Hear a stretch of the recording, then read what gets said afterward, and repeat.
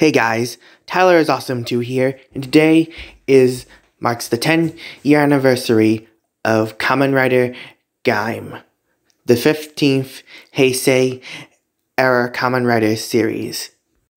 What can I say about Kamen Rider Gaim? Well, it has padlocks, like collectible devices, and Norse influences, and fruit samurais. Those are all things gaim are known for. Typically the latter two. And well, it's such an amazing and really good show that you should totally check out. And the characters are brilliant and whatnot, and I love them and whatnot. Oh yeah, and also dancing, which is funny since it was released the same year as Kyoryuger, also known as Power Rangers Dino Charge in America, and Kyoryuger had dancing and whatnot to transform and whatever. Sorry about the way I'm saying these things, and gosh, what am I thinking?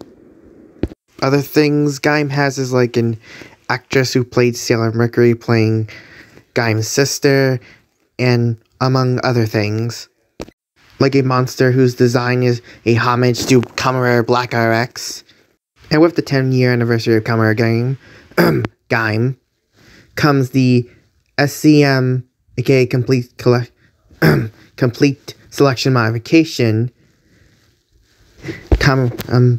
Genesis Driver, being announced for release with said anniversary. Looks like Gaim will have a next bright 10 years and a great anniversary and stuff. Anyways, this is Tyler is Awesome, so be sure to hit that Kruger thumbs up button, like, subscribe, hit that notification button, follow me on Facebook, Twitter, Instagram, and TikTok. I am Tyler is Awesome too, and I'm not gonna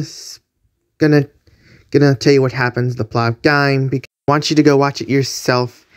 And I don't want to spoil anything, especially the fact that Kota, aka Kamen Rider Gaim, became Fruit Jesus and the Lord of Helheim. Ah, darn it.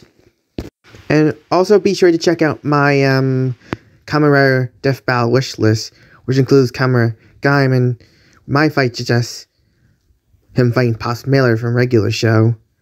And, oh, yeah. And, well, because they're both gods, I guess. With fun-loving personalities.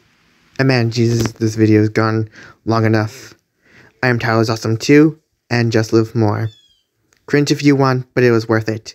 Also, the music of Gaim is awesome, especially the main theme song, which I just said the name of is Just Live More. Anyways, I'm Tyler's Awesome too, and peace.